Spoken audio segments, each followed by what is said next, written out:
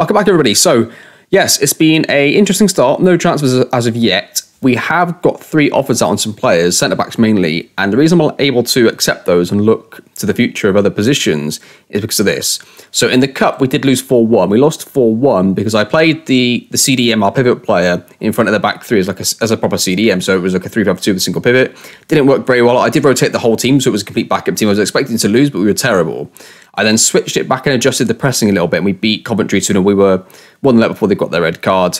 And we were pretty comfortable, and I just thought, you know what? The one thing we seem to be good is, forget the Cup game, is defensively in the other 2 games. And I think our problem is going to be scoring. So like, we have to rely on our team being good defensively for us to succeed. We're like the opposite of the Dortmund team, which is very good. I think to have 2 series going on the channel at the same time, to have them so opposite. They're different anyway, because one's a recreation, one's a Moneyball series. So I sold a couple of the centre-backs. We're about to sell a couple of them. So we can start to look at a couple of positions. And I know we've got the Luton game coming up here. But James Bree has come up as a potential wing-back. Now, I know he's not lightning fast. I've seen him before, but we're setting a scout on him right now. I'm unsure if he's going to be really quick enough for the right wing-back role. I can't remember how fast he is, to be honest. The reason I picked him out is he seems to come out pretty good across the board for the stats early on. Like, he made pretty high tackles per game, and he got 100% for tackles, basically, tackle completion ratio, which is good. Not too many fouls, not bad in the air, and not bad dribbles per game in reference to everybody else that we could see. So I thought, all right, that's actually quite good. So his average rating isn't great, but that's his team that he's playing in. The probably results that Luton have got. Did they lose their first 2? They lost and drew. Okay, so that explains it, right? So you put some context to all the stats, and taking all that information in, I think he's a good signing, and he'd be a good right back. He's quicker. He's going to be a better wing back than Callum Britton. Callum Britton's a really good player, and he's got good match rating, but that's because he's done a lot of defending, and we need somebody who can help us in the other end of the pitch as well. Like, if I look at his report, it can't possibly say pace anywhere, right? No, it doesn't. So if it doesn't say pace, and it's not a weakness, he's probably like middle of the road 12s and 13s, right? But we'll see at the end of the season. At the end of the season, we'll show you all the players, and we'll see what we've been working with here. But yeah, so I think he's going to be like a sort of hybrid back 3 and wing back role. Though it says he can't play there, he will be soon. So we played Devontae Cole and Colton Morris last game. They played together up front, and that seems to be a better partnership overall, so we'll go with that again. And we'll go into this game against Luton, we'll play this, and then we'll see where we're at for the next few days after this game and see what players we can get in, if there's any more stats to look at. Because that should be match day 3 for a lot of the English leagues below the Premier League. So let's see how we go here. It's going to be really interesting to see how the win percentage develops over the season. I'm really excited to see how that looks. Right now, it's not a good sample size, so it's not really fair. But it'll be interesting to see how it goes long term. Karen from your last match, you should do well. Thank you, David Dunn. And we're underway. They are playing a narrow diamond, incidentally, as we take the corner, and it should be 1-0 to Barnsley. So interestingly, they're not playing the player that we're trying to buy off them. James Bree is not playing. He's not in the team. Highlight Remy Vita's going to throw it into Devontae Cole, gets it back to Callum Stiles, to Queener, to Palmer, shoots, blocked shot. Callum Britton gets it to it on the right-hand side. He's going to have to cross it. Oh, Callum Britton. We need to be better there, don't we? We really do. Centre-back gets to it. Jordan Williams, who is a quick... I think our centre-back is quicker than our wing-back on this side. That's a problem. Callum Britton is whipping it across. And it's terrible. Try it again. There it goes. Oh, come on, lads. That was just awful. Half-time it stays 0-0. Don't lose faith, we're going to say. Callum Britton with the throw into Jordan Williams. Back to Callum Britton, to Palmer. And into Queener. Queener to Stiles. Stiles to Palmer. It's a bit congested on the middle. We need to get the ball wide. Either work it that side or try and switch it. Not just straight, just switch it across. Queener's in. Surely he's got to finish it. It's calamitous. I don't know what's happened. We'll see on the 3D replays, but it's 1-0 to Barnsley. Thank you very much. It must be a mistake. This must be a mistake from them. So Callum Britton gets it, and he's involved in the goal somehow. So we get a run off the back of the defence. Queener goes in. It's just absolute. That is a absolutely calamitous goal. Wow, 1-0. We're at home against side playing a narrow diamond. We've got a chance to really dominate them and create some good chances from the sides as well. Devontae Cole's a bit tight. He comes off, and let's throw on Iseka. Nothing's really happened. Let's go time wasting up, and let's take off Remy Vita and throw on. Actually, no. Let's take off Palmer. Let's throw on Oda, and we can switch those two. They've gone to a 4-3-1-2, which isn't really too different from what they were doing, to be honest. And that is going to do it. 1-0 to Barnsley. It finishes. Told you we're going to have to be a good team defensively. That's 3 clean sheets in a row in the league. That is really impressive. Okay, they want way too much money for James Bree, like $1 million up front, which we can't afford. And we doubt we'll be able to even afford that even after.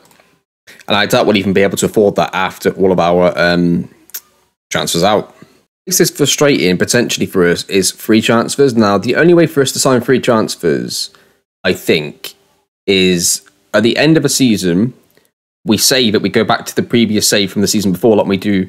So at the end of this season, I'll make a separate save file for Barnsley season 1. So when we're in, like, I don't know, 2nd of July, when we're looking at the players that have no contracts anymore, we can't see their stats, right? So the only way to do that is then go back and look at their stats from the previous years. So I think that's how we'll do free transfers if we get around to doing that. If we get promoted first season, I don't often sign too many free transfers anyway. But yeah, just so everybody's aware. But at the moment, I've got it listed by dribbles per game is what we've got it listed as. 1 start isn't really enough. I mean, Josh Earl looks pretty good. That's 3 starts. He's looking all right. It's still an incredibly small sample size, but we've only got so long before the window closes, right? So we've got to start looking at players at some point. But Josh Earl in the early sample size actually looks okay, so I'm going to scout him as well. Mark Bowler's dribbles per game is slightly low, but his heading percentage is pretty good. Tackles isn't great. Foul. So like, I know he's actually not too bad as a player, but he's not scoring amazing. I'm going to shortlist him and scout him just in case his stats get better, but okay, so looking at centre-backs here, I just made a little like search criteria for centre-backs. We've got team considered per 90 minutes. Like that can be a bit misleading, so I just want it there next to appearances as the first sort of 2 things you need to look at. Because I mean, you could have a good defender in a bad team, right? Mistakes leading to goals is an interesting one. That's a good one to have there. So the overall numbers of key tackles, then we have tackles per game, then we have tackle completion ratio, then headers won per 90 minutes, header ratio overall, interceptions per 90 minutes, and then clearances just overall, then fouls, goals, player of the match, and a bit of pass completion there. I could put dribbling in as well. There's only so many you can fit in. And then lastly here we have pass completion, and I probably would have put like dribbles per 90 minutes here as well, just to see if they travel with the ball up from the back, something like that. Because even though in real life we differentiate between dribbling and running with the ball in like coaching courses and stuff, they don't really do that on the game very much, so that's the best way probably to identify it. But I think for now we'll just look at this. This gives us enough for a centre-back, I think, to see what we're dealing with before we can even then scout them. And we're going to need to do a lot of scouting to be able to identify who's actually decent. But Matthew Platt stood out to me here.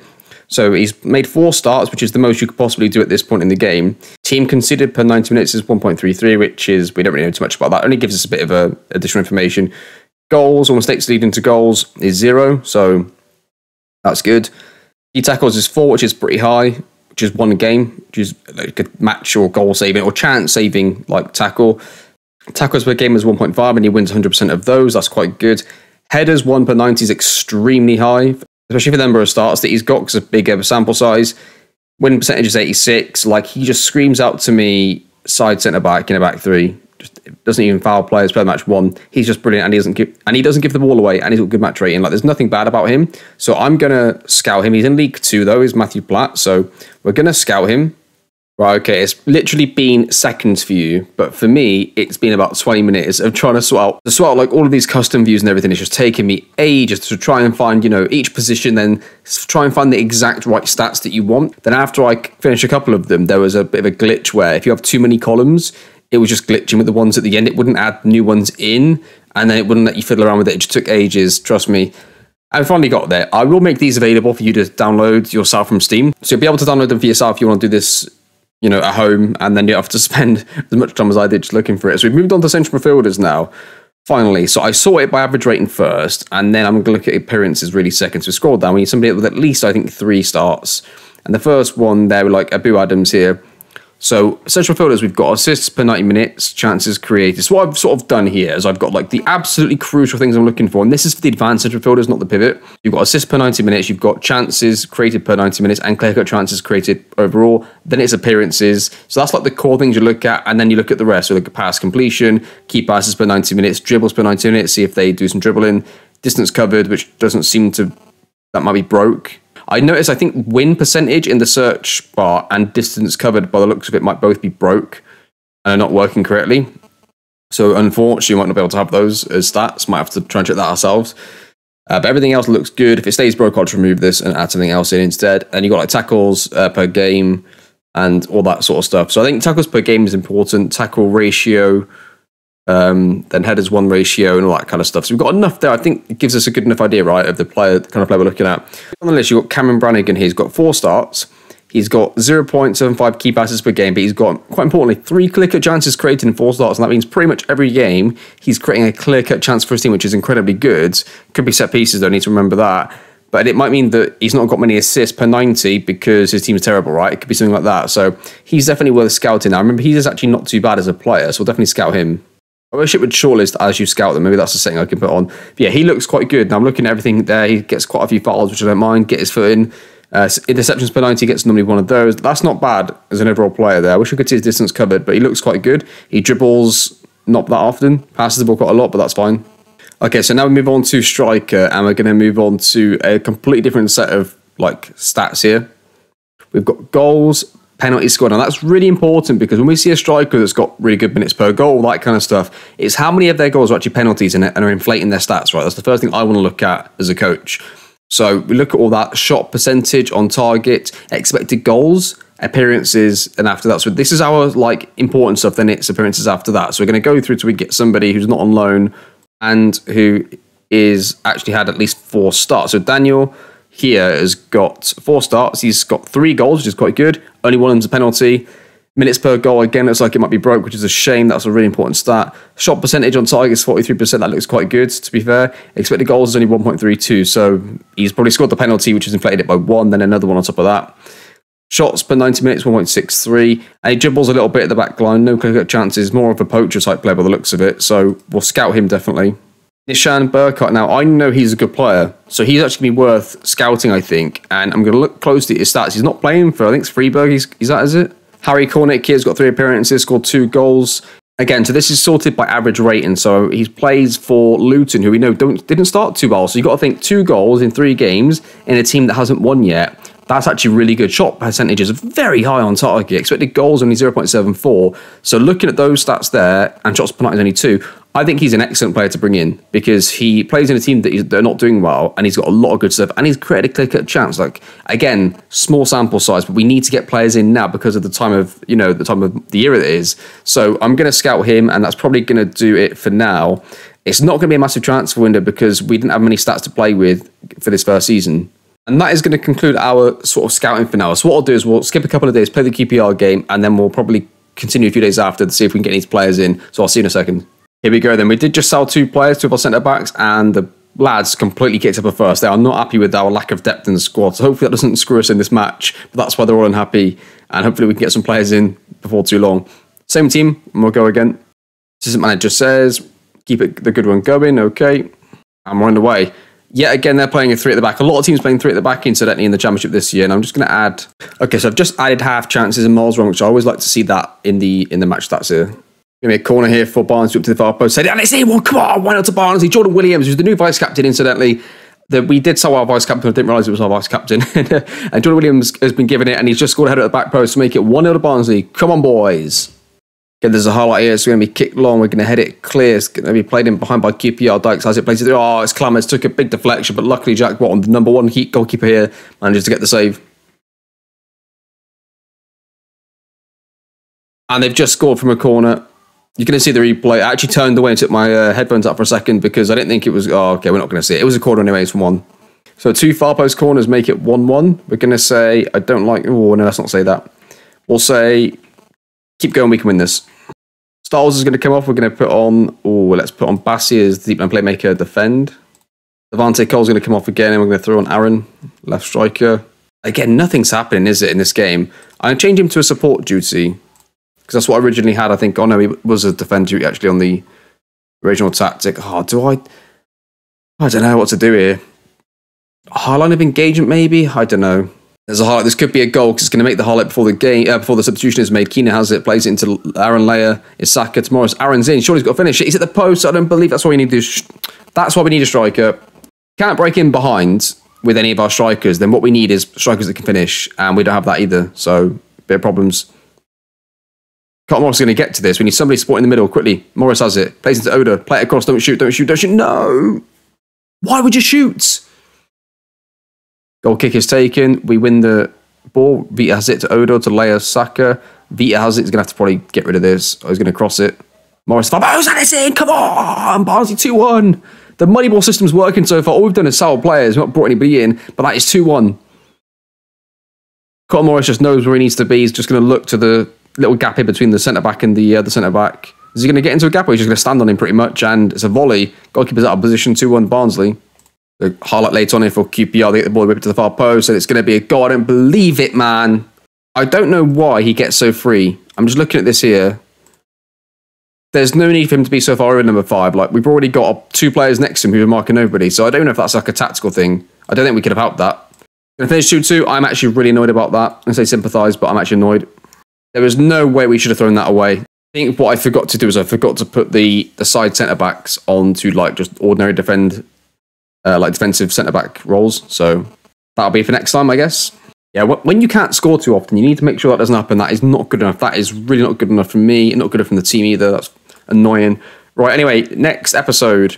Okay, next episode is the Birmingham game, and we'll oversee any remaining transfers. Then it'll be the Bournemouth game to finish it off. So we'll just continue through a couple of days here in case anything happens for the end of this episode. Give me a second here, and I'll see if there's anything to bring to you. Okay, we've had an offer accepted for Matthew Platt. We're able to get offer accepted for basically 100 grand with 50% of the next sale going to them. And we're going to try and get him for quite a low amount because I think he's quite a good centre-back for this level, as a backup one at the very least. We'll see. He's accepted that contract, so we'll see how that goes. We've just had an offer accepted for Harry Cornick. It's only about 200 grand up front and some instalments, not too much actually. So he'd be good as a striker with a bit of pace and that can score. So, yeah. Let's see what we can get his wages down to. If he has a promotion wage rise, because if we go to the Premier League, his wages won't be that much anyway. So I don't mind that, but it's that and that we'll give. And he's accepted that. It's good. I better not put non-promotion release clause on these players because I don't know if we... I'm doing it out of habit because that's what I would normally do for a normal save in this sort of scenario, but I can't guarantee we're going to get promoted. I better be careful with that. Burcott's going to be the next player we're going to bid for here. Okay, Burcott, they're going to let us loan for 2,100 a week, so that's going to be good. Okay, I think that's going to do the episode. We'll finish it there. We've seen us now put bids on 3 different players that were all on our list for like the stuff we were looking at. I think we'll end the episode there. We've got a few offers out now on players to bring in for the end of this transfer window. Hopefully we can get them in for this season.